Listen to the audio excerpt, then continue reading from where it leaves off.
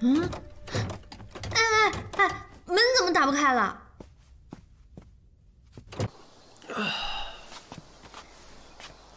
早安啊，小沈总。走。我现在就去给班准备早饭，顺便也给我做一份。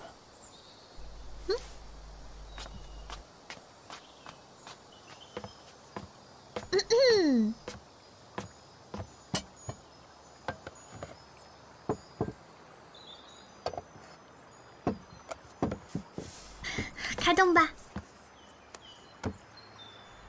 等一下，这也是班的，这个才是你的。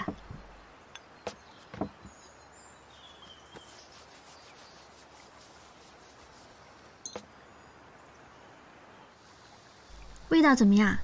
还不错吧？能吃。那麻烦一会儿支付一下加班费了。相信沈总这么财大气粗，应该不会是霸王餐吧？距离找出答案只有10个小时，你还是先考虑一下这件事吧。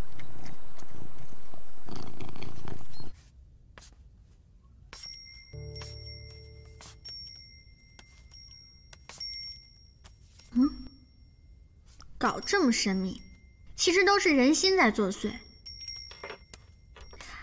哎，幸好有你告诉我这里有百年宝贝，不然都愁死我了。好处，我给你拍胸脯保证，7日之后给你搞定一大票美猫，办个大 party。主人，我懂，背着你主人。不过班哥，这里真有百年宝贝？那密码是139229。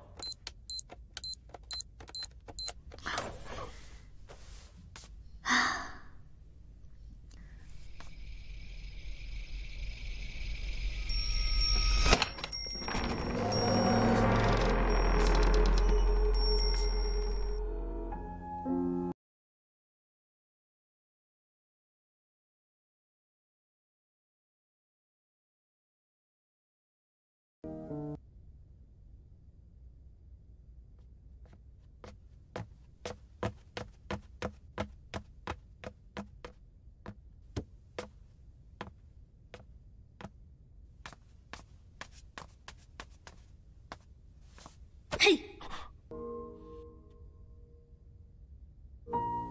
哎，你是不是对什么事儿都不感兴趣啊？看情况。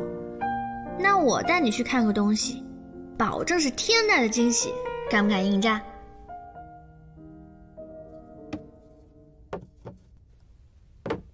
带路。走。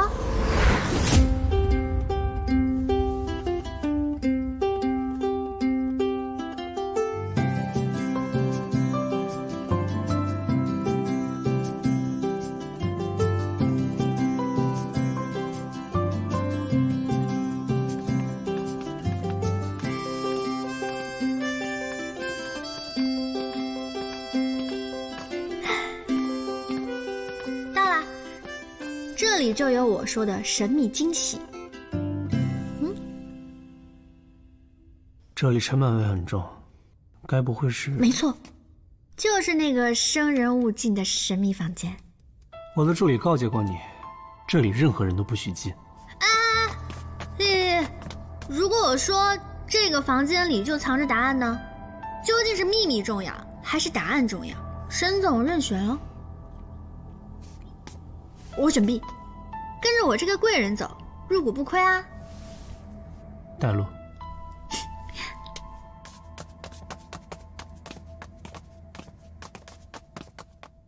我来。你怎么知道密码？你猜喽。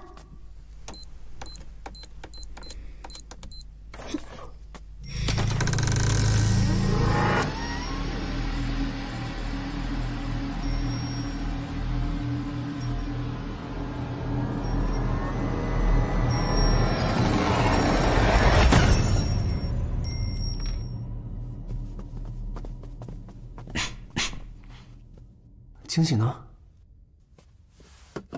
打开盒子就知道了。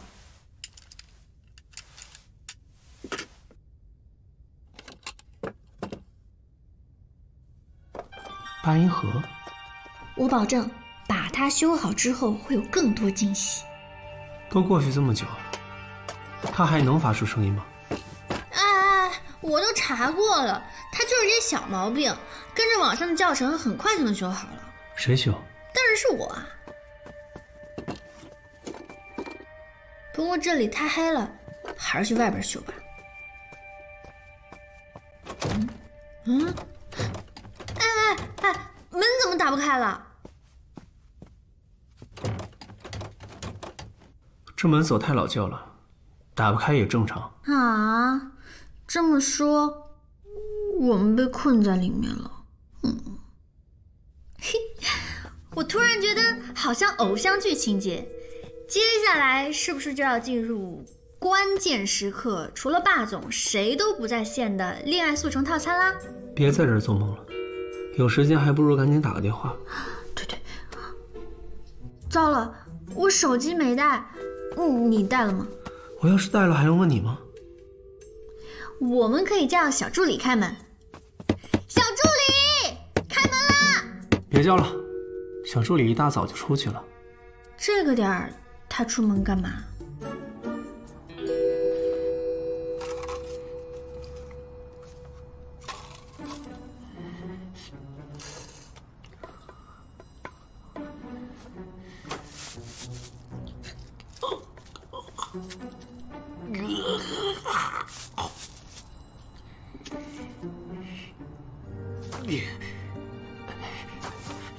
有这个功夫，反正也出不去，不如就修一下八音盒喽。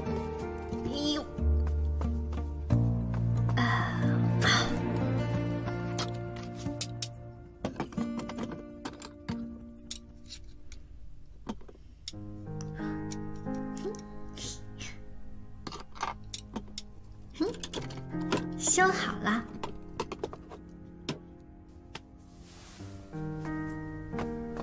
走，坐。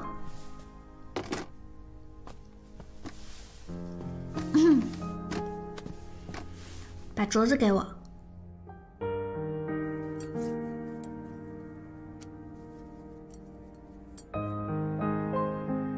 把手给我。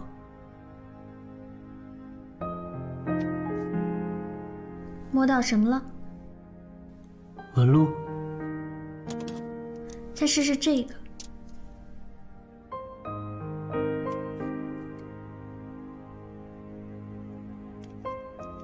跟手镯不一样，但凸起的部分却很相似。这个是八音盒的音筒，上面的凸点代表音符，这也就是发声的关键。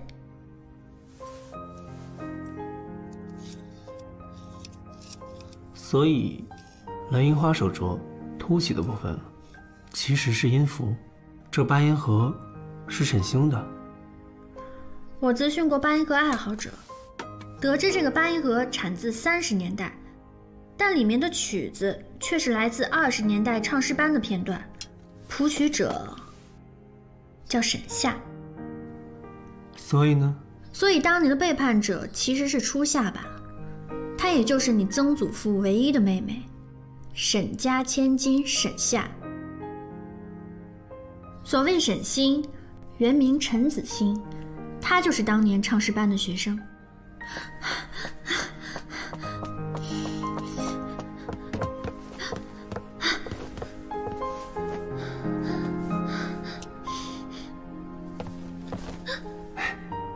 追你的人已经走了，我叫陈子星，你呢？沈夏。所以你之前的故事里，一切都是颠倒的，真正去南洋的是沈夏。你为什么要隐藏初夏，不，沈夏的真实身份呢？因为沈夏对于沈家来讲，是个不愿被提及的异类。所以连名字都不配被记录下来吗？可笑的是，沈氏百年虽然抹除了他的生平，但是却如实记载了沈氏曾有一女下嫁南洋，荣耀一方。你就是通过这个才查到沈夏。是。所谓的闹鬼，是他被逼疯了是吗？后来到底发生了什么？你猜的没错。沈夏被我曾祖父用计嫁去南阳，不过他无法接受家里人安排的政治联姻，而且他放不下陈子兴。那沈家人又对他做了什么？他们听说沈夏要和陈子兴私奔，就用尽各种方法把他抓了回来。为了防止他再次逃跑，便将他锁到了祠堂，直到出嫁。真狠！这手镯是沈夏留给陈子兴的，是我们偷走了它。